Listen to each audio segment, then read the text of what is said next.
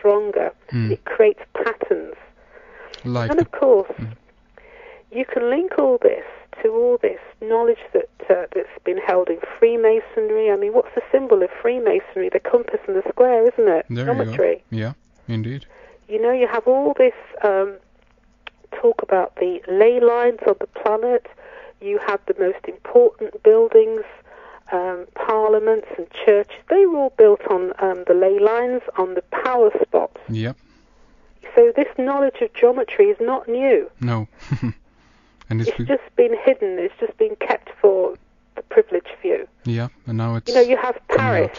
I mean, you know, it's very strange, you know, monuments that have been built, and there's an awful lot of geometry that's been built into architecture. Indeed, yeah. Absolutely. So I make this relevant.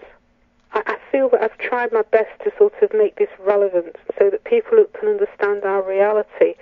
This understanding of geometry is now becoming very important. Yeah, yeah. And it's finally coming to light too, the ability to people to you know, get the opportunity to you know, with the internet also, of course, as a fairly recent, you know, media to spread this information, and it's, you know, a lot of things I guess are in this kind of converge now, where things are coming together finally, and of course the work that you do helps to, you know, carry that along, so to speak. Well, I was amazed because the Russians have put a lot of information out there. They've translated things into English because they say that the problem that previous civilized nations have had is that the secrets were held to just a few people. Yeah, yeah. And they say that enlightenment should be for whoever who wants it. Yeah. And that previous civilizations were destroyed because of that. The knowledge was not given out to the masses. They were held to just a few people. Yeah. So I find this very interesting that the Russians have a total understanding of this.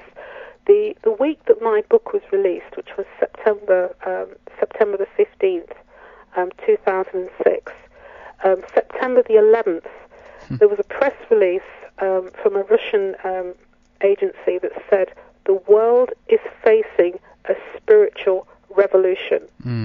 And they believe they're going to lead the world. And they've been building massive pyramids since, I think it was for about 15, 16, 17 years, quite a few years now. They've been building these huge pyramids. Yeah. And the biggest ones cost $1 million each. Oh, my. And they've been doing experiments, and they are just totally convinced about this geometry and the power of the geometry. And so I detail the sorts of results that they had, and their understanding of the importance of working with geometry to sort of help balance the forces. And we're going back to the beginning of this conversation of the forces coming through from the Earth and the energies coming through from the cosmos. The energy is coming, and it's going into two places. There's energy going directly into the core of the Earth, and then there's energies that sort of been surrounding the Earth. And those energies have to be in balance, and I explain that. And humans, we are sort of like a focal point. Those energies have to be balanced within us. And I actually explain this I talk about Tesla's understanding of these forces. I talk about the Egyptian understanding of these forces. I really go for it. I explain. And because it's really important. And I feel that in the way that I've done this, it will be very enlightening for a lot of people to understand this. Yeah. You cover a lot of areas in your book. I cover a lot of areas, but it will help people, and it will help people integrate the knowledge that they've already got as well. You know, I just want to return a little bit to the Russian connection, as it were. Do you know if this is, because I'm aware also of some of the pyramid building. I remember reading about this a while back, that they were building pyramids over there and so forth.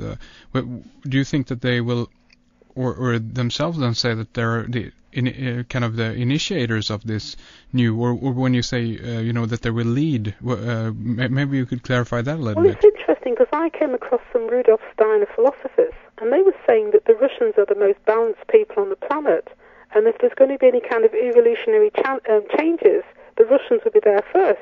And I was like, oh, okay. I was just amazed because I obviously don't know everything. And there is obviously other information. And so I was amazed that these philosophers were telling me this. Yeah, sure. About the Russians themselves. Absolutely. I have an article up on my website now speaking about Eurasia and the coming golden age, basically, that elaborates on this with that the Russian population is going to spearhead a spiritual revolution that is going to cover the entire planet, I guess.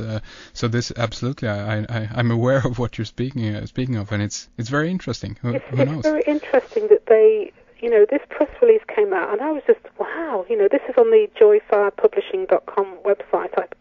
I was just amazed because it was the same week that my book came out, and I felt like a sort of that I was doing something on my own, and that I believed in this firmly, and then I got this tremendous support. To me, I saw it as support for what I was doing with my book. So the Russians are very interesting. They feel the need to share their understanding of what's happening, and so I was delighted to actually incorporate some of this with the work of Dr. Valery Uvarov. Normally he's known in the UFO community, and he talks about UFOs. But his other great interest is the legacy from ancient civilizations. And he talks about the Egyptians and the fact that very often when you see statues of the Egyptian pharaohs, that they've got something in their hands. They have these wands. They're called the wands of Horus. They're like cylinders. And he explains in his book that you can actually find on the internet. The whole book is most of it's been translated into English, and he talks about the fact that they understood the need for balanced energies. And that they actually use these cylinders to pick up specific frequencies of from the Earth, specific Earth frequencies, with the intent to balance the forces within the body. And I compare this to the medical caduceus, the medical symbol, with the snake and the staff. Indeed, yeah. And the bird's wings. And I explain it in my book, and I say that this represented a balance of forces. And when you have balanced forces within the body, you get perfect health. Okay? So it's like this ancient knowledge that's been preserved. What I do is I explain it technically, and I talk about scalar fields. And I really go for it, but it's important. If you want to know, the information is there. And I just felt that what was happening was that in the metaphysical world, you're getting this knowledge, but a lot of these people are very, very intuitive. So they feel that it's right, and they know what to do, but they can't explain it. And so you've got the scientific types of people that have tremendous understanding, but to get the whole picture, you have to have a blend of the two. Indeed, yeah. And the best scientists are also quite intuitive themselves. But I felt that what was happening was that intuitives were, there's been. If you go onto the internet, you'll find all this, talk about DNA and, and they're doing all this funny stuff. And I was just so frustrated with it. I'm thinking, what's going on? Why are they doing all these things? But now I understand. And what my job was to actually interpret this so that far more people can understand what's going on and what they need to do. Yeah. Yeah, that's excellent. And I appreciate the fact that there are people who are very intuitive, but I feel that it's important that people who are more analytical, more mentally orientated, that they can understand these things too. Absolutely, and it's finally a lot of science and spiritual areas can converge and meet up in a at a point, and finally we can understand maybe some, what some of the ancients actually were doing, with tremendous, even if there were, technologies, as you say, you tied this yourself together with a great pyramid. I mean, let's just kind of round things off on that note, maybe, talk a little bit more about that. The Great Pyramid, I actually believe that I actually focus on the work of, pyramid researchers. And specifically, I just need to find a name here. Yeah. Specifically, I talk about the work of Christopher Dunn. Oh, yeah. And his understanding that the pyramid was built as a machine. Okay, and he talks about the fact there's evidence